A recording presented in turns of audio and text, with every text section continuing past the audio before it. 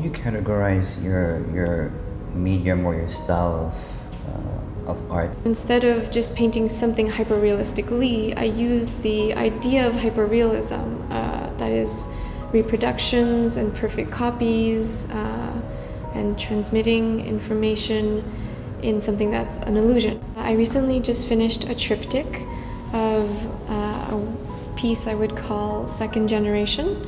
They're all oil on canvas, and they examine our idea of reproduction, both literal reproduction and cultural reproduction. The middle one is especially important as the first piece that I started in this triptych, and this is 0% changed from the reference photo that I took. It's really a painting of Chinese watercolor that my grandmother has on her wall. And the flatness of both images, the wallpaper and the painting, kind of make us question whether this is an image, a whole painting, or two different things. The blurriness I used especially to depict distortion and what a badly taken photograph may be. So what happens wrong when you take photos and try to reproduce. So that goes back to the idea of cultural reproduction and how we can't really control it as much as we want to.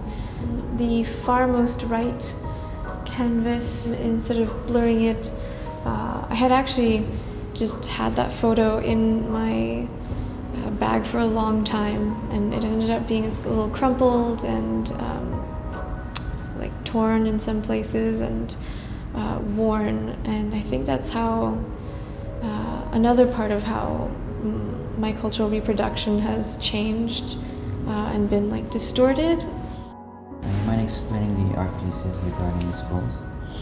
The scrolls are a triptych as well, entitled Dissonant Integrations. And some of those two at the extremities are actually found objects. They're scrolls that were bought very cheaply at Chinatown. The one on the utmost left is about whitewashing, both literally and metaphorically. It was a scroll of black calligraphy that I painted over just the words to match the color of the background. At the utmost right, there is there are flowers from the original scroll, and within those bouquets I've snuck in a couple roses, which is kind of the official English flag.